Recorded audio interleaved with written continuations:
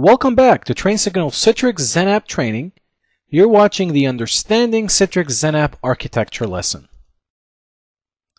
If you want to learn or master any type of technology in the world or anything at all, one of the building blocks of your educational foundation should be understanding how it works, how the architecture of something works, how it's put together. When you understand the architecture of how things work, you feel like you're inside it. You see the packet moving. You understand how it's moving from point A to point B. But more importantly, when you understand the architecture of something, when it breaks, you know where to look. You can understand and visualize where the problem might be, and therefore you can zoom in on a particular area instead of just sitting in front of your computer screen, typing away and not knowing where to look. So it is very important for your Citrix education, for your XenApp education in general, to understand the architecture that makes up XenApp in general and Citrix's flagship product or remote desktop computing architecture protocol in particular. So what we're going to do in this lesson is we're going to laser focus on the independent computing architecture, the ICA protocol. We're going to dig deep inside of the ICA packet. So we're going to break down the ICA packet so you know how it's constructed, what it's made up of, how the packets are traveling from, through the OSI layer, so on and so forth. We're going to talk about the ICA virtual channels, what they are, how many of them, what are they used for. So we're going to break it down to those minute details. Then we're going to talk about the Independent Management Architecture, or the IMA. What is its role within the Citrix architecture in general, and XenApp in particular. We're going to talk about the different architectural components that make up XenApp, how everything is tied together, what do you need, so on and so forth. I want to highlight zones and their importance, so we're going to talk about that. We're going to talk about the different ports that you need to open or be aware of, whether you're taking the CCA exam, or you're trying to troubleshoot something, or you're giving a remote connectivity from outside the network, from inside the network. Which ports does the XenApp environment require so that you understand how to build it, how you communicate with your network team and your security teams. And then finally, we're going to talk about the different XenApp plugins that are available for which operating system, etc., etc.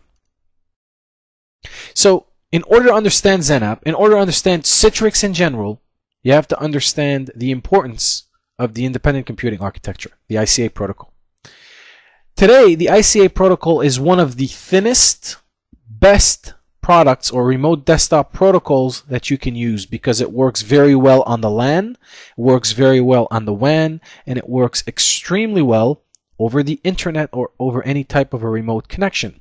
I still remember the days when we used to use ICA over a modem, dial up. So the ICA protocol is a very thin protocol that was created to work off of both high latency links and low latency links over the WAN, over the LAN. So it's customized for these types of scenarios.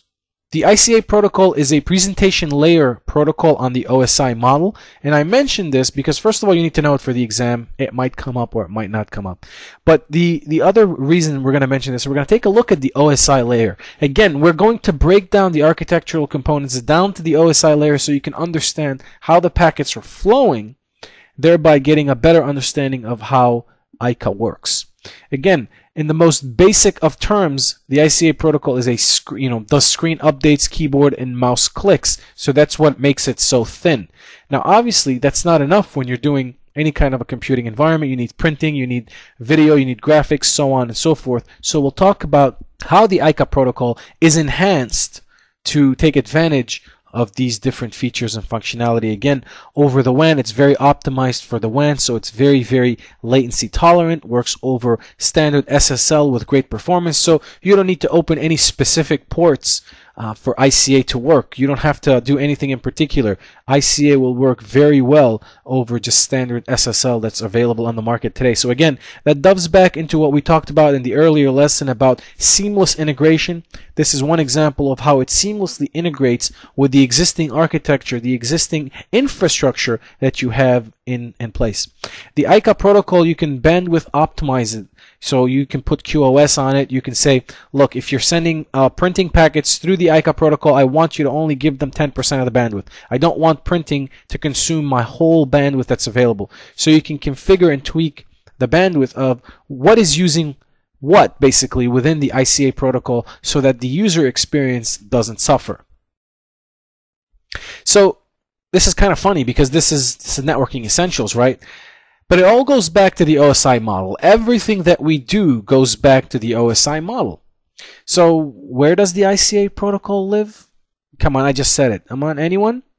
Right, it's on the presentation layer of the ICA protocol. So again, when you're taking a look at what the ICA model does, or what it shows you, is the user is initiating commands at the application layer. These applications, this data is going to travel through the application layer to the presentation layer, so on and so forth, all the way to the physical medium.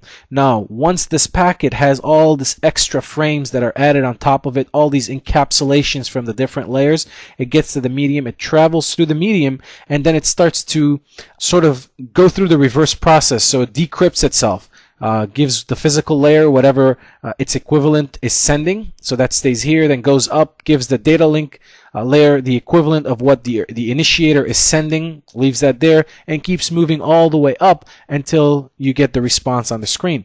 Now, because the ICA protocol is a presentation layer protocol here, we're going to take a look in the next slide as far as what are the enhancements, what is the ICA protocol doing from a compression, from a reliability standpoint, in order to make the user experience seamless and make it look better and perform much, much better. So let's take a look at the ICA packet.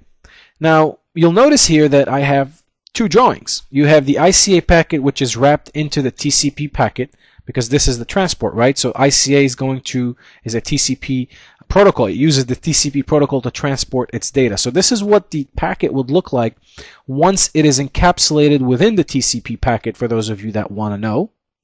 But if you want to drill deeper within the ICA packet, you take a look down here, and you'll notice that the ICA packet is made up of different frames. You have the frame head, and we're going to talk about what that means. You have the reliability that the ICA protocol can add to its packets. Encapsulation, it can also add this to its packet. Compression, and command. Now you'll notice I have command in bold and I have a star next to it, because out of all of these components, command is the only packet that is always required. It always has to be there in order for the ICA packet to exist. So command is the only one of all of those that always has to be there. Now you also have the command data, and you have the frame trailer. So this is what constitutes the ICA packets. All other frames are optional with the exception of the command. So what do these mean? So again, I've listed them all here, and I've put the command in blue. This is important because you need to know that the command is the only packet that exists. So what is the frame head? The frame head is an optional framing protocol header. It's a prefix for framing stream-oriented transport protocol data. So any transport protocol data that you want to add to ICA that is stream-oriented, you would add a frame head. But again, that's an optional frame that you add. If you wanted to add a reliability frame from a transmission protocol perspective, the ICA packet will add the reliable frame to its packet, encrypt that, add it, and then send it down. Encryption, if you're trying to use encryption within the ICA protocol, then the encryption protocol header would have to be added to the ICA packet in order to provide the encryption necessary for that particular packet. Compression, if the ICA packet, if you've enabled compression at the ICA packet level, then again, you will need an optional compression protocol header. That's what takes care of, manages the compression of a particular ICA protocol. Again, the command, as we said earlier, command is required. It's the beginning of the base ICA protocol data, so that always has to exist. Then you have the command data. The command data could be made up of the different virtual channels that we're going to talk about in a second. So that is the bulk, that's the essence of what's going to be transported with the ICA. Now obviously it's optional because you got to put something in there in order to transmit it. Then you have the frame trail. That's an optional framing protocol trail. It's the suffix, so it's the completion of the frame head, if I can call it, for any frame asynchronous transport protocol data. So this is what constitutes the ICA packet. This is what the ICA packet is going to put together when it's sending its data, its stuff, through the different layers of the OSI model from point A to point B. I needed to explain to you guys what all of the different optional frames are and the required frames are, so that you understand what makes up that particular ICA packet. Now let's take a look. Now the ICA protocol will encapsulate data into virtual channels. So instead of if you get like audio, for example, you get a packet for audio and you send it across the link. You get a packet for video, you send it across the link. You get a packet for printing, you send it across the link. That is not a very optimized, not very efficient way of transmitting data. So what the ICA protocol does is it creates virtual channels within the particular ICA packet, encapsulate the different types of data, and sends them in one packet. So let's go back to the earlier slide here. So you'll notice within the command data, you'll have all the different virtual channels that you can encapsulate, and then you're putting it inside of a TCP packet and you're sending the whole thing across the wire. So all of the command data will go part of the ICA packet for a better, more efficient way of sending or transmitting data to the other side, to point B, for example. Now, within the ICA protocol, you can have a maximum of 32 virtual channels per session. And keep in mind, one thing is very important here. The RDP virtual channels, because RDP, Microsoft protocol that's equivalent to ICA, also has a set of virtual channels, but they are different than what the ICA channels are. Now, what I've listed here is just a sample of the types of ICA virtual channels that are available that can be encapsulated within the ICA packet and sent over the wire. The most important one you'll notice is the ThinWire 3. This makes up the essence, the architecture of the ICA protocol. It's going to send the video, the keyboard, the mouse clicks, so on and so forth. This is ThinWire. This is at the heart of the ICA packet. You can send printing data, audio, drive mappings, clipboard mappings, seamless windows, so on and so forth. You got up to 32 virtual channels that you can encapsulate. All right, so we talked about the OSI layer. We talked about how things get from point A to point B. But once you have that ICA packet, let's again take a look at how it's connecting the client to the server. So every one of the virtual channels that you have here, and you can have up to 32, will equate to their counterpart at the, so the client is transmitting to the server. If you're sending the graphics, they're going to go through the different layers of the OSI, the different whatever. They're going to go from point A to point B. It's going to be decrypted, and it's going to connect the user or the client session to the server's equivalent on the virtual channel, and that's how the data is going to be exchanged between the client and the server. So the virtual channels are open, obviously, by the application. Applications like, okay, well, I want to send printer. I want to send a printing file over to the server for rendering, and then I want it to be able to print. So you're going to open a virtual channel. It's going to transmit that data within the printer virtual channel. The printer virtual channel is going to encapsulate that within the ICA WinStation driver. It's going to go down to the protocol driver, transmit driver, all of that's going to put all of that in a packet and transmit it to the other side and decrypt it all the way up. So this gives you an idea of how the server or the client is transmitting data to the server and how efficient the ICA protocol is and what it's doing within that packet to compress, to encrypt, to make sure there's a reliability mechanism within the ICA protocol in order to get your packets from point A to point B reliably, safely, obviously, but also with the most efficient way in order to maximize the user experience. Independent Management Architecture, otherwise known as the IMA.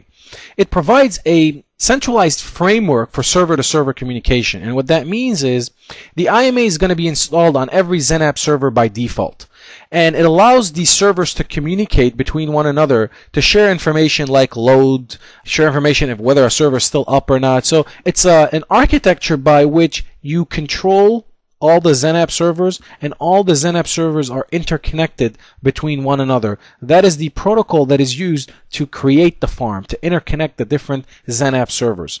So by definition, the IMA is a centralized management facility constructed on a collection of core subsystems that the different XenApp servers can use in order to interconnect. IMA is also the way by which you communicate between your management console and the XenApp server. So when you're sending commands from your management console, you're sending those commands via the independent management architecture to the different XenApp servers. Now, the different XenApp servers will communicate via messages to one another over TCP port 2512, and you'll be able to manage the different XenApp servers from your management console over TCP 2513. And in a slide later on, I will talk about the different ports that are available. But this is what the independent management architecture brings to the table. It is not like the ICA. The ICA is used as a transport or a presentation protocol that enhances those packets. IMA is strictly for management purposes, for Citrix XenApp server-to-server communication, and for you to be able to issue commands to your XenApp servers from your management console. So it's very different than the ICA protocol. I know that there's only a letter difference technically in the abbreviation, but they are not the same, so make sure you understand the difference. So what are the different XenApp architectural components? Now keep in mind, in a later slide, I'm going to have a slide called the XenApp components. These are the architectural components that make up XenApp. We're going to talk about farms. What is a farm? A farm is a collection of XenApp servers that are grouped together in a logical entity so that you can manage them, deploy resources to them, take resources from them, connect users to them. It's a logical grouping of XenApp servers and resources. You have your XenApp, or you have your different Citrix servers. Servers can be XenApp servers, and the XenApp servers can be application servers, or they can be data collectors. A XenApp application server means it's just a worker server. Kind of think of it as a worker server. All its purpose in life is to service applications to users, published or so on and so forth. A data collector is an elevated XenApp server. It's still a XenApp server, but its role and its function within the farm is different. In larger farms, where there's a lot of XenApp servers, in the hundreds, you would have a XenApp server play the role of a data collector, but doesn't accept any kind of user connections. So all it does is the data collector manages load among other things. So if a user connection request comes in, it's going to go to the data collector. The data collector is going to determine which XenApp server is the least busy and make that connection to the user. So typically, data collectors aren't used to service users, but in smaller farms, 20, 30 servers, 50 servers even, the data collector can be just a normal XenApp server that also services applications. The reason why you separate and isolate it is because if there's a lot of user requests, the CPU will go, will spike up, the different resources for the data collector will spike up, and it might not be very efficient in connecting users to application servers, so they split that role separately. But that's usually in very large environments.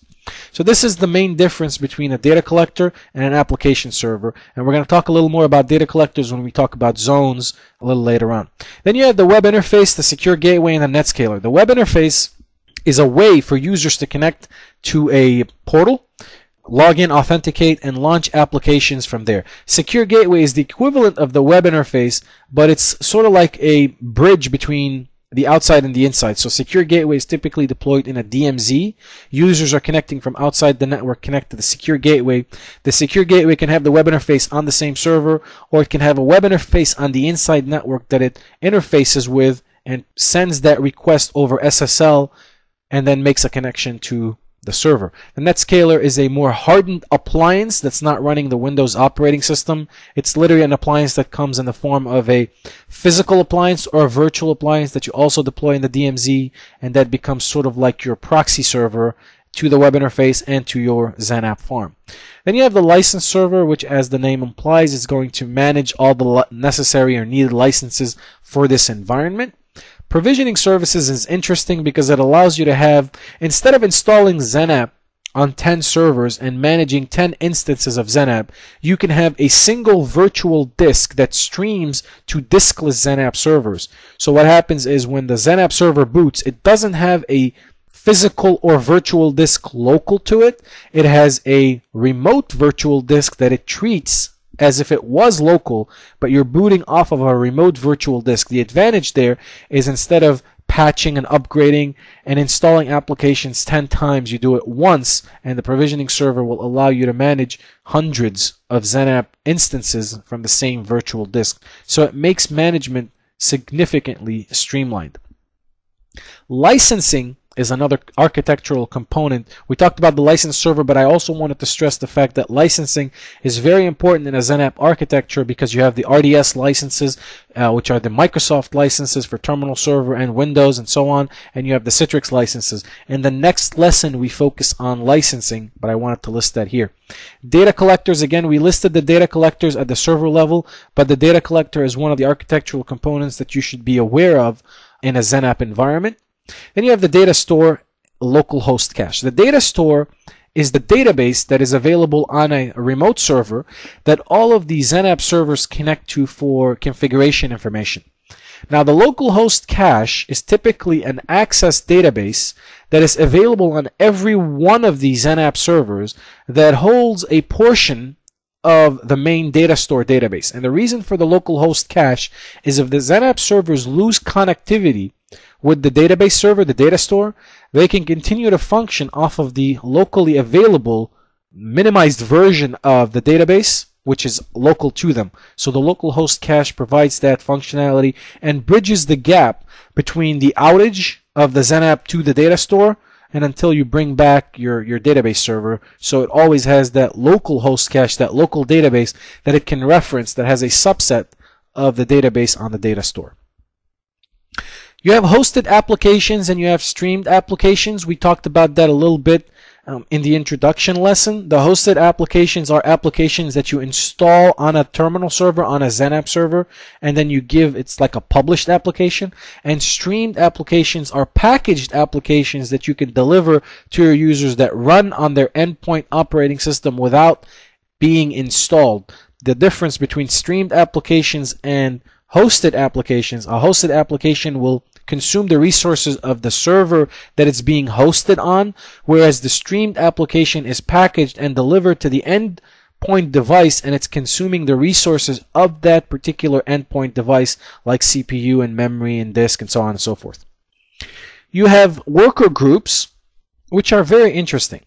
Typically within XenApp farms, the way we've been doing it for years, and we can't seem to break that cycle, is we silo servers.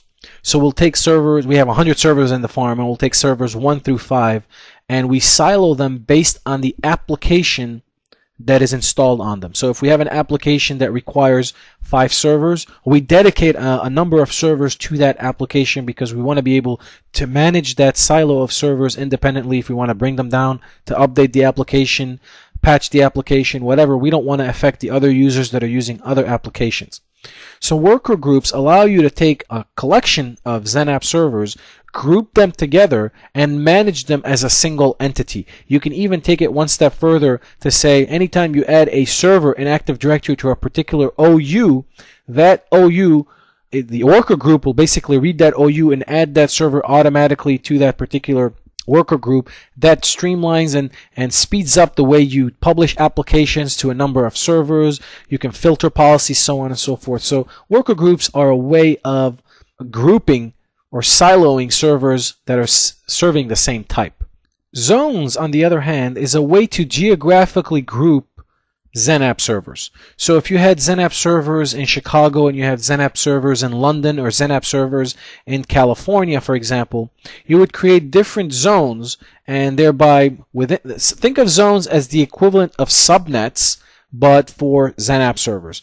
The XenApp servers within a particular zone can communicate with one another in a more efficient manner.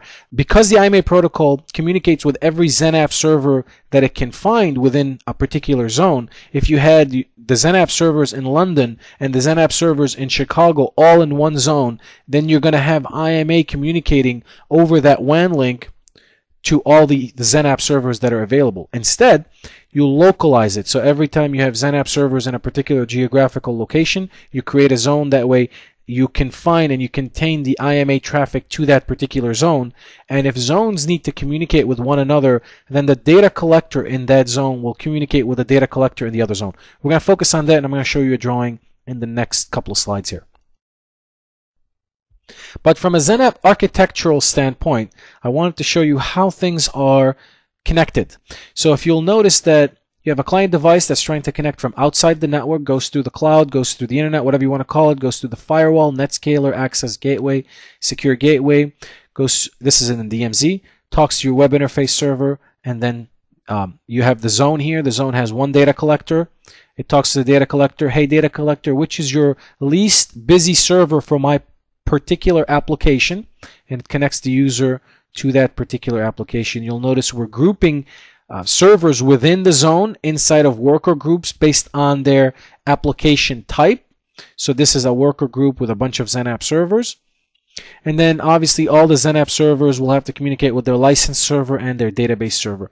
And if you're connecting over the LAN or the WAN, you don't go through DMZ, you go directly to the web interface. So this is in a very simplistic, very basic way of looking at the XenApp architecture and how the different components fit together and interact with one another.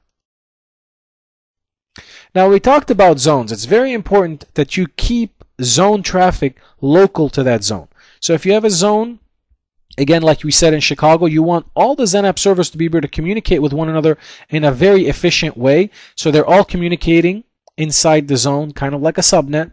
And anytime there needs to be inter-zone connectivity, inter-zone communication, then that zone communication happens between the two data collector, thereby limiting the amount of traffic, limiting the amount of broadcast that is going between site A and site B. Now, any XenApp server within the zone can become a data collector. The data collector isn't, you don't install anything special, you don't install anything. An election happens and one of the XenApp servers is just chosen to be a data collector, unless you specify, again, like I said earlier, in certain environments, because there's a lot of XenApp servers, they elect to have a data collector that serves the function of data collector, does nothing else. So you have the ability, and we'll talk about that when we talk about administration, of specifying and forcing one of the XenApp servers to always be the data collector. Now again, you can force it if you want it to be a data collector and not have any users connect to it, thereby you don't install applications, you don't assign it to any applications, and it serves the function of a data collector. In the event that your primary data collector fails, for whatever reason, hardware issue, software issue, one of the other XenApp servers in the farm picks up. So one of the other servers becomes a data collector. Data collector going down will not affect user connectivity. It won't affect users that are connected or logged in. So it's very seamless transition if a data collector should go offline. All right, now here are the different ports, the different things that you need to know from a ports perspective if you're communicating with your networking team or even if you're trying to troubleshoot certain things. So the main port to know is obviously port 1494, which is your ICA port. The new port is port TCP 2598, which is ICA with session reliability. Session reliability is a Microsoft sort of a technology that was created that ICA can leverage and take advantage of some of the enhancements that session reliability offers or gives you. Session reliability will do things like let's say you're working on a session on a train, and the train is going through a tunnel, and that tunnel is all of a sudden you're going to lose connectivity with the server. Typically, you can tweak and configure the ICA protocol to keep the session alive for an extended period of time. But what session reliability will do is it will try to allow you to continue to interact with that session. So it kind of builds a buffer of everything you're typing, every mouse click that you're moving. It builds a buffer so you don't notice that you've lost connectivity. And once you get outside of the tunnel and connectivity is established, the session reliability will flush all that data over to the server. And from your perspective, it should be a seamless transition. Now, in some instances, session reliability will freeze the session because it's lost connectivity. And once connectivity is established again, it gives you access to it. So there's a lot of pros and cons to session reliability. I personally like to use it. I see a lot of benefit in it. If you're going to use session reliability, then you want to make sure port 2598 is open, especially if you're connecting from the outside. TCP port 2512 is for IMA communication, server-to-server communication. TCP 2513 is when you're using your administrative console to communicate with the different XenApp servers. You do that over port 2513. UDP 1604 is for TCP browsing, and I'm just gonna, you have the rest of the ports here. The important ones to know, especially if you're gonna take the exam, 27,000 is the license port, 8082 is the license management console port that you need to connect to your license server. 8082 is by default. Again, 2512, 2513, those might come up on the exam. 2598, 1494, 1604. Those are all good ports to know and memorize, especially if you're taking the exam. All right, now we talked about the XenApp 6 architectural components, but I also wanted to mention the XenApp 6 additional components. And I'm mentioning these components here, first because I want you to know about them, but second because if you're taking the CCA exam, you might be asked about the XenApp 6 components. Don't mix that with the architectural components that I put up in the earlier slide to show you how things interconnect. So the additional components have to do with load manager.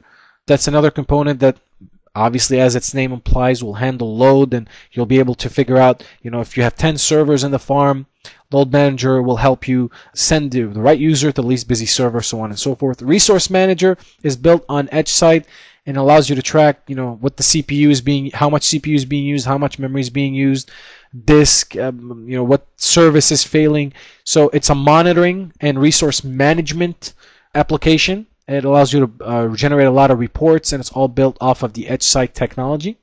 Access gateway, we talked about, the necessity to be able to bridge the gap between users connecting from the outside to the inside. They use the access gateway. The VPX is a virtual appliance. The MPX is a hardware appliance. These are typically, they could be netscalers or they cannot be netscalers. So there's different flavors of the access gateway. There's also a software version, which is a free version, called the Secure Access Gateway. That's still available. Citrix isn't developing it, but it's still available today, so you can use that. But for the most part, the access gateway comes in VPX, MPX, /netscaler. So there's an access gateway and a netscaler. It gets a little confusing, but as long as you know there's an access gateway that runs independent and an access gateway that runs on the netscaler. XenApp Provider, think of the XenApp Provider as another type of monitoring plugin that allows you to plug into things like Microsoft Management Operations Manager, MOM, for example. So it provides you these plugins to plug into these third-party tools which allow you to manage or monitor XenApp 6. The Delivery Services Console, or DSC, is the management console that you use to manage your farm, manage your servers, so it's important to know that. The License Administration Console is, as the name implies, the management console for managing your licenses. And then you have the different Citrix plugins, which we are going to talk about here. So the power of Citrix is that it has a plugin, a client, for almost everything. You can have a client for Windows, for Mac, for Linux, for Java.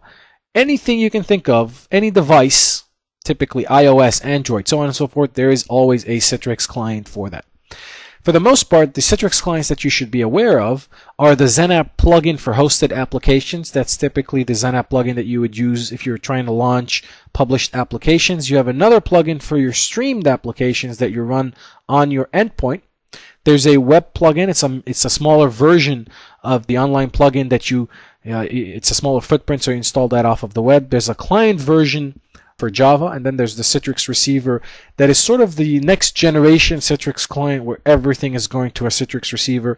Most of the mobile devices, or all of the mobile devices today, have a Citrix receiver, and therefore I think in the near future we're going to see a consolidation of all of these plugins into just Citrix receiver. And finally, let's go back and recap what we've learned during this lesson. So we started off by talking about independent computing architecture, the ICA protocol, and why it's so important to any Citrix product. It is the flagship feature that makes Citrix so flexible, so thin, so easy to use, and so performance friendly. So it works good on the LAN and the WAN. It works great remotely. It works over standard SSL, so you don't need to change or tweak it. So the independent computing architecture is a very thin protocol, latency sensitive, you can tweak the bandwidth on it. So if you're sending printing jobs through the ICA protocol, you can tweak how much bandwidth that particular print job can consume if it's part of the ICA protocol. Now keep in mind, you can send printing as part of the ICA protocol as a virtual channel, and I'm going to show you as we start talking and getting into more advanced lessons how you can take printing outside of the ICA protocol and thereby even enhancing the speed and reliability of the ICA packet, because you're taking that virtual channel, the printing virtual channel, outside of it, and thereby you're making that packet even thinner. We talked about the ICA packet. We talked about the different components of the ICA packet and how the command frame is the only required piece of data that's available in the ICA packet. We talked about the other components that make up the ICA packet, which are all of them are optional, like the frame head, the frame trail, the reliability, the compression, the encryption, the command data. We talked about the different virtual channels that are available within the ICA packet, and there are up to 32 virtual channels. We also mentioned that the ICA protocol virtual channels are different than the RDP virtual channels. We talked about the Independent Management Architecture, or IMA, and how that's a framework for server-to-server communication and for you to be able to issue commands from your management console to your XenApp servers. We talked about the different XenApp architectural components, and we showed you a graph of how these components are tied together and what their functions are.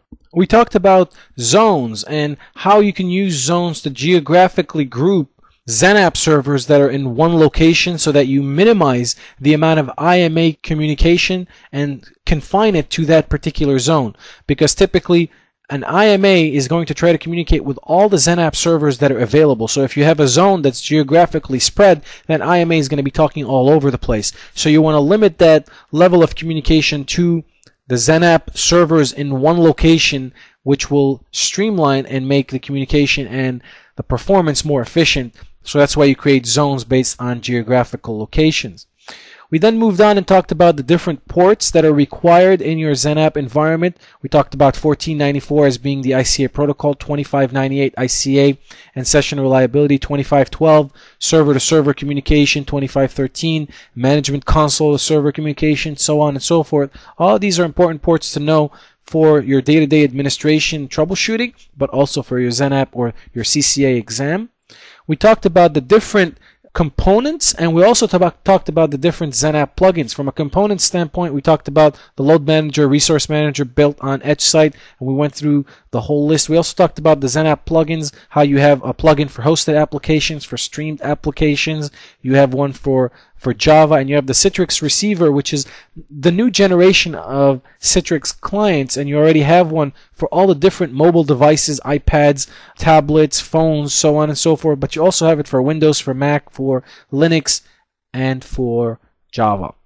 So I hope this was a very informative architectural session that gave you insight into the ins and outs, into the plumbing of XenApp, and I hope this was a good building block that we can build on moving forward in the course so that you know how things are tied together. I hope this was informative for you, and I'd like to thank you for viewing.